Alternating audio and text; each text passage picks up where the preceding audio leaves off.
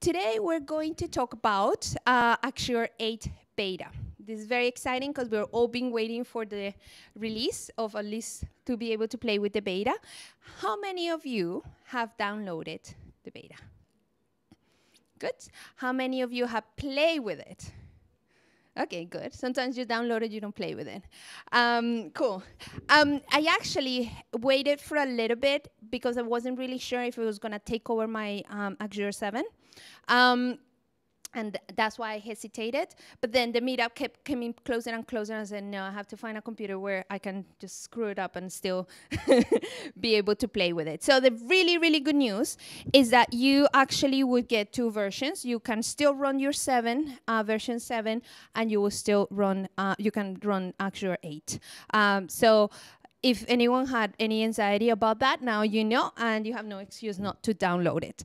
It's gonna show with no color, which I thought it was kind of cool. Okay, very good. So what I'm gonna do today, and in the interest of time, I'm gonna keep it a little bit short, but that's all right, because there's plenty of meetups to come. I'm going to do a little bit of a comparison between the interface that we currently have in Axure 7 to what is in Axure 8. Just to kind of start touching the waters and being like, yeah, I think I can try that. This is what we currently have in Axure 7. Okay, just really, really quick for those of you that are new, and sometimes I do get people never seen Axure before. We pretty much have, and Leonard to talk about some of this. We have something called the sitemap here, and all our widgets are here. And widgets is pretty much anything that has a shape of a form that you can interact with. Then we have the masters. He was talking about masters. If you do repeated kind of UIs, micro UIs all over your page. Now pay really close attention to this bit. This is your page right here. And anything to do at a page level right here, you can pretty much set up. Okay, so we have the notes and the interactions and the styles. All right, I'll get back to that in a minute. Then as you start dragging your widgets, you can start setting up interactions and notes. And then you have properties and styles, and then this bit, which is also really interesting, and Leonard did go about that, will give you kind of like a sitemap of your dynamic panels. So if you have any dynamic panel on your page, it would show up here. If you have what we call cascaded dynamic panel, then you'll start seeing some sort of hierarchy. So that's what we currently have. This is the new Axure. This is Axure 8. So did you notice something is gone? Yeah? Anyone wants to volunteer? Pages. This is all gone. Okay? And it's actually, I thought when I realized, I'm like, that makes total sense. Very clever. So what they did is, it takes a huge amount of real estate. And what it is if you're not selecting a widget, anything on the left is related to your page, okay? So previously what you had is you could just have all these widgets there. You had nothing selected, no widget selected, and then this would become kind of disabled. You couldn't interact with this. And then you had this huge amount of real estate taken over because then you can just change page stuff as you need it. They changed all of that, and what it is if you're just not selecting anything, then we're talking about pages at this moment. That's one of the major things, which it gets me really exciting because I did find that this will get on the way sometimes. Now, there's a few other things. They rename a couple of things, and I'll go over it. But as far as the big kind of layout, that was the biggest change. Any questions so far? Okay. Good. So this is a little tiny for those of you that are in the back. But this is what it's called, the ribbon, the big part on the top of the UI, the shortcuts. So currently we have a way to select and connect and preview the prototype and group and lock, and then quickly modify the amount of panes that you can see. They shift that a little bit, and they actually introduce a few other things. So really quick and actually kind of cool, they allow you to open a new file or start a new prototype or save, which I thought that makes lots of sense really nice shortcut. Now, this is something that I've been really looking forward to. The tool, the drawing tool, you can actually get it from up here, and also the ability to copy. So this was right here, kind of shift a little bit. The zoom is still there. I think they shifted a little bit. The publishing and Axure still the same, and all of this is still pretty much the same. But I just wanted to point out that that's where your drawing tool will be. Now, currently we have something that's called sitemaps. Now they're called pages, okay? That's pretty much it, no big deal. We already kind of talked about this bit. This is all going away, and it's going to be handled on the right. So what does it look like? So it kind of looks like this. So the area changed to be named Inspector, which I kind of like that name. It kind of makes sense. So now at the right, you have this area that's called Inspector. So this area right here used to be pretty much widget interactions and nodes, and then all these other things. The whole thing is just now called Inspector. And then you still have your properties and your styles, but there's kind of a few other bits that got added. I'm actually gonna open it in a minute and show you. The widgets, which I'm gonna go over really quick, they have a new section called markup, and then they added a few other bits and pieces, which I will show you in a minute. Let me start by just opening the new Axure. So here we are. I'm just opening a brand new file.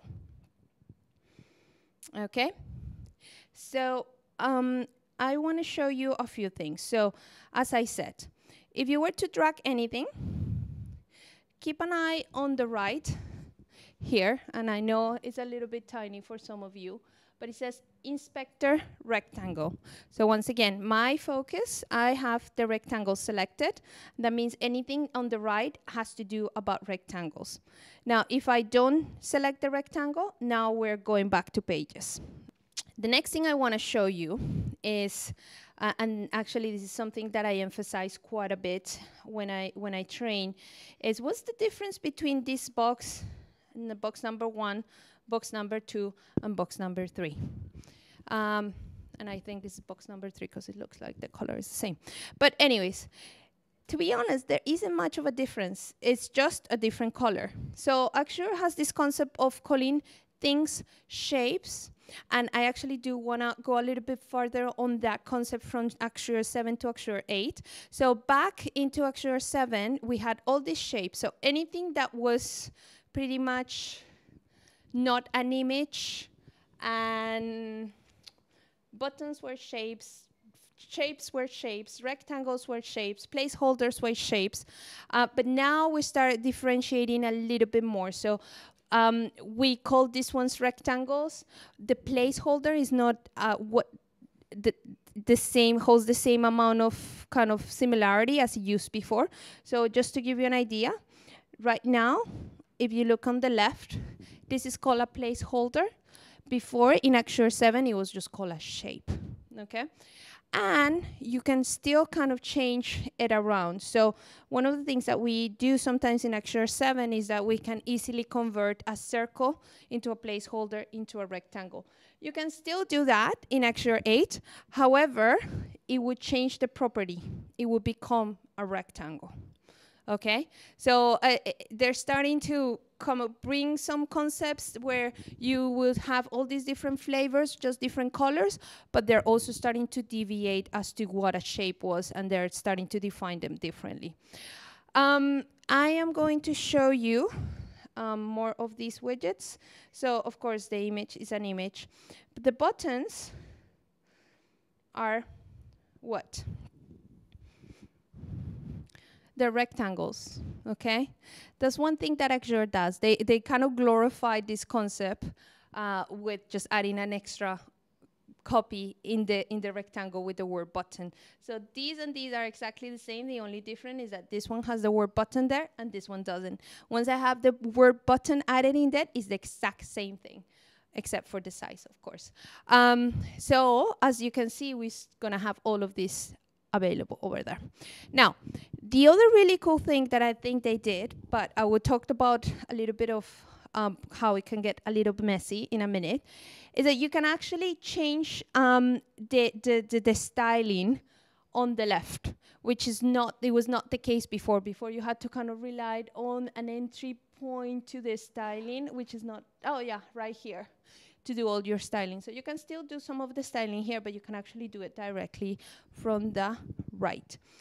Any questions so far? Okay, it's a little bit of a show and tell. There isn't that much. Usually I have this complex prototype to show, but this is just kind of like, think about this, think about that.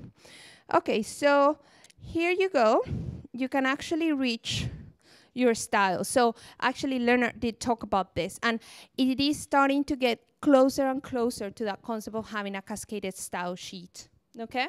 It is closer to that concept of having a CSS, so a CSS file. So here you will have all of the different styles defined within your widgets, and you can change them. So this is actually something that I thought it was really interesting. So let's say that I want to turn this into blue, okay? So right there, I turn it into blue. Did you notice that update and create appear? That is the one new thing that we also added into styling. So instead of having to, and that's interesting because there's a point where I go over this not working in Axure 7, so I'm glad they fixed it. So sometimes in Axure 7, you define the style, you think you have applied it to the button, and then you come back into your prototype and it hasn't applied it. And then you have to go back and pick it and select that.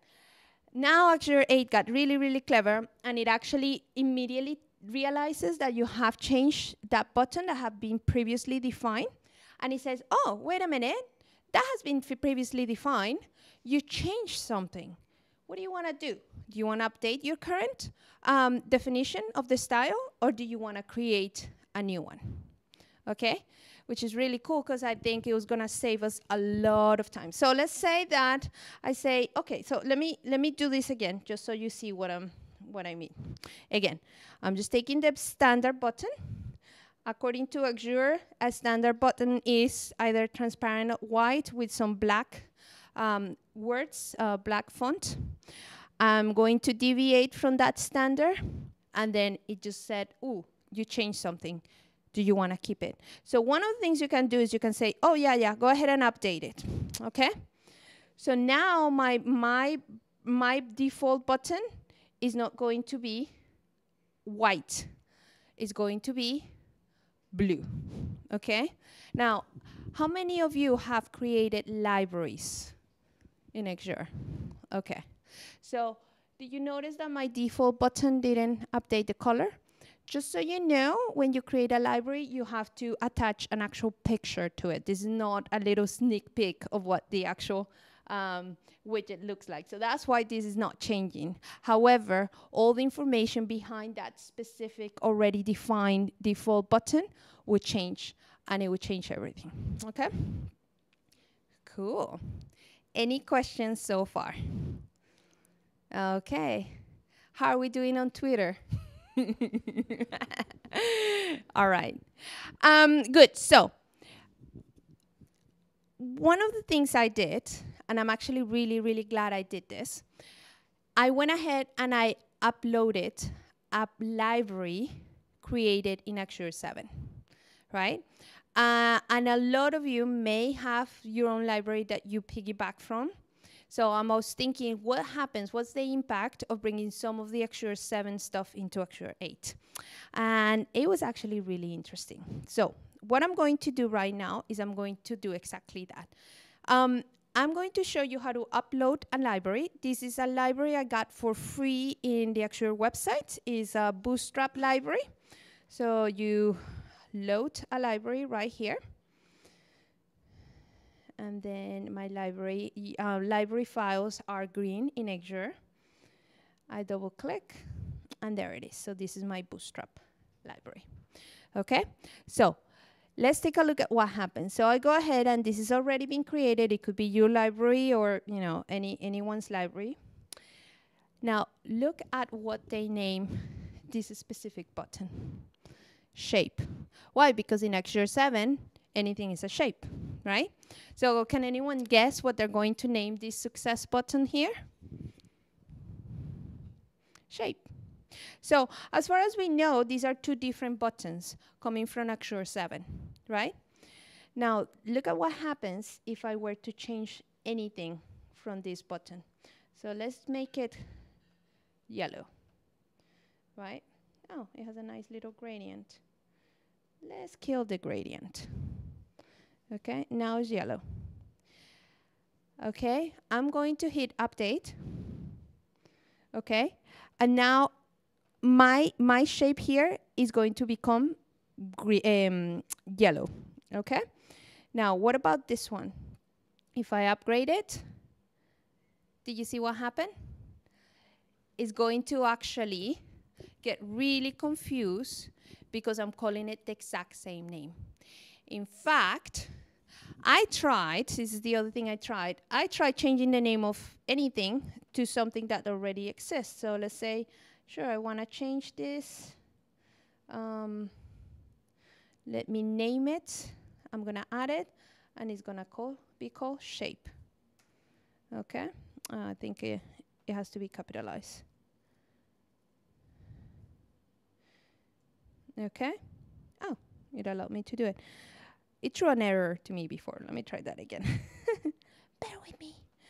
Let me see if I were to go back to all libraries. Okay. And I call this shape without the extra stuff. Yeah, it just won't allow me to do it. So I've seen that error before. Hold on. Again, let's try shape. This whole typing with one hand business. Okay, here we go. Whew, finally.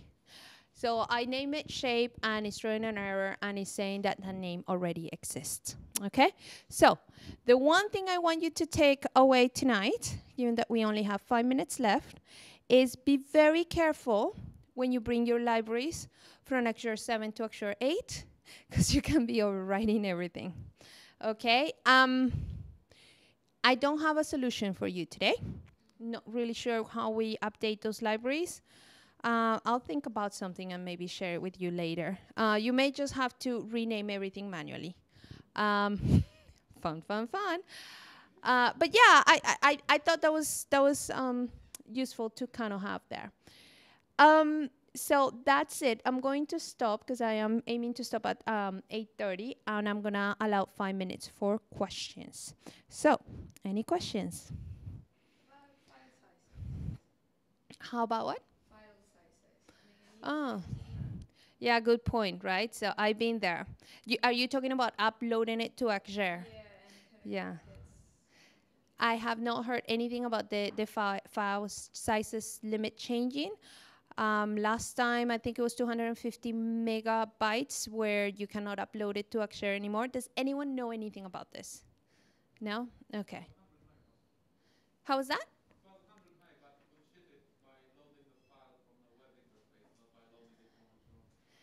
Yeah, of course, you can run it and upload it into a host or a server.